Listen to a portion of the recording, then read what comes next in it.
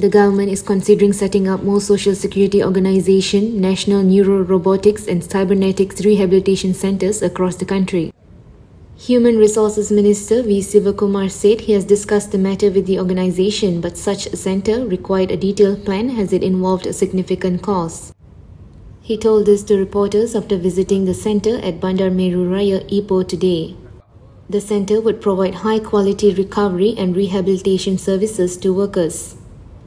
Sivakumar said the Rm654 million state-of-the-art center would also be open to foreigners, and this in turn would boost medical tourism in the country.